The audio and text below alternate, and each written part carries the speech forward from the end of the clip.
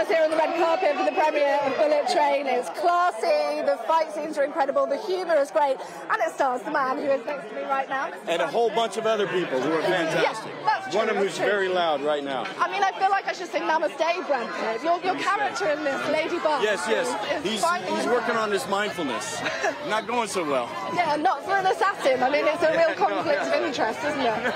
No, interesting combination, I think. I mean, was it the humour that drew you to this? The fight scenes themselves are incredible. Absolutely. I mean, I read this like in the middle of lockdown before we even had a vaccine, and it just made me laugh, and I thought, yeah, this is what I want to see. I mean, the director is your former stunt double from an incredible film, David Leitch from Fight Club. That's right, we met on Fight Club in '98. He was my stunt double. He trained me for the fights, and we went on and worked till about '04 on a bunch of movies, and then he left me for greener pastures. I mean, and then here we are, full circle.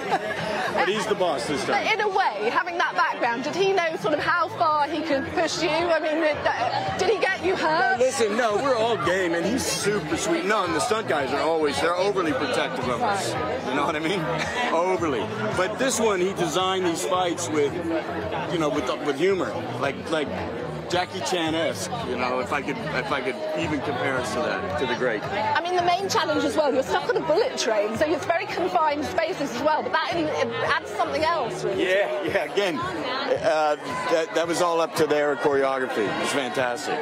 We've been boring people in this country with two things, politics, the weather, also your skirt at the Berlin premiere. I mean, would you advocate other men following your lead? Does the skirt I'm going to say, we didn't know about the breeze. The breeze is very nice. Very, very nice. And we'll leave you with that thought. Thank you so much, Brad Pitt.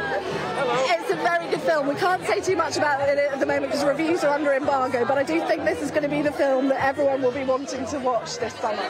OK, Katie, thanks very much indeed. Brad Pitt on the News Hour. What more can you want?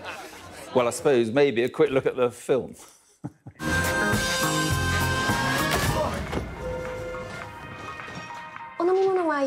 Oh, no, thank you. You know what? Do you have anything sparkling? That's the one. Thank you. Domo arigato. You sure you want to talk this out? Not particularly, no. Okay.